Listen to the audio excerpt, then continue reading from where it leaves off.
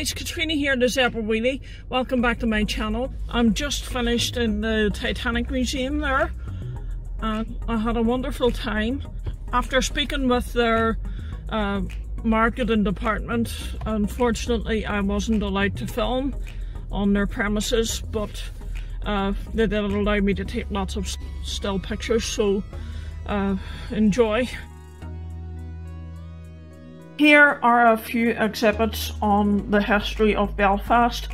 There's a big picture of Belfast City Hall, and there are a few exhibits on the flax industry, which was quite big at the time that Titanic was built. We are also very famous for linen.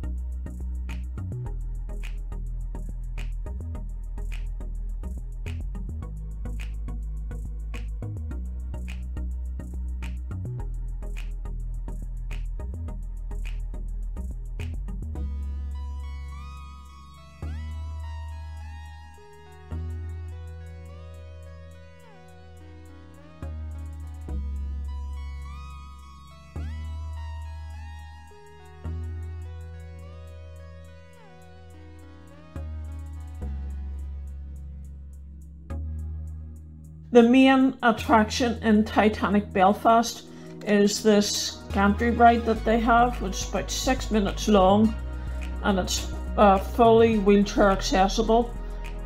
They have elevators, which you can see here, and then they have this pull-out accessible car, which I just about managed to get on because I'm so tall.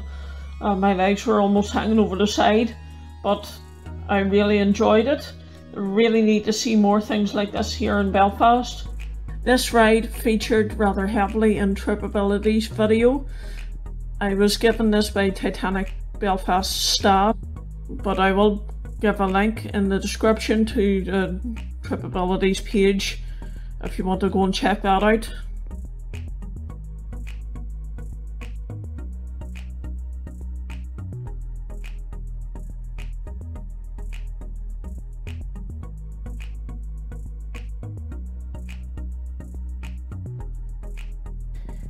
Here are a few exhibits on the Titanic herself and the White Star Line, which was the company that owned her.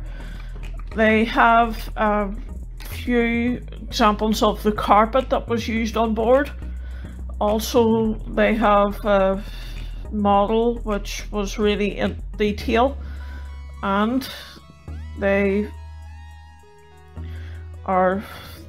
have 3D like rooms sort of where you can take a walk through the Titanic. They also have a replica lifeboat which is built to the exact measurements of the real life lifeboats, and they also have examples of the life vests that were used as well.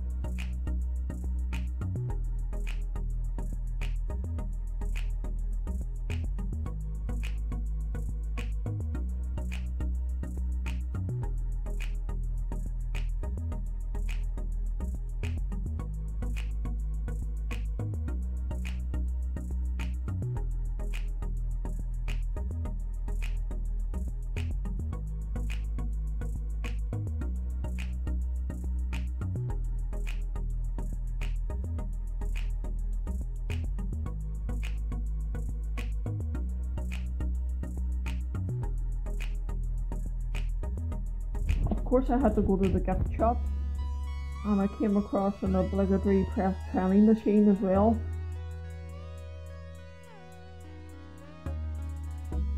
So this is what I bought myself in the gift shop. I'm enjoying a bite to eat before I go home. I bought myself a panini. Rather a crossing, sorry. And over there is the Nomadic. It's actually one of Titanic's tenders, and it's the last remaining White Star liner in the world.